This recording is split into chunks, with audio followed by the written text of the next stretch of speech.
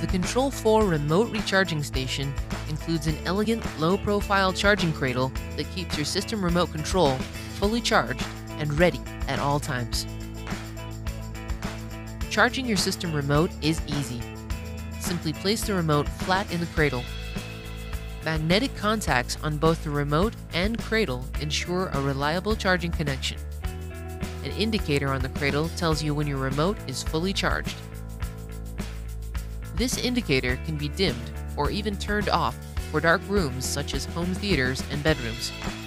The remote includes a lithium polymer battery pack, providing hundreds of charge cycles and years of performance. Existing Control4 system remotes can easily be modified with a rechargeable battery pack. Simply remove the existing AA batteries and battery cover, then insert the new lithium polymer battery pack and cover in its place. Next, update the remote to recognize the new rechargeable battery.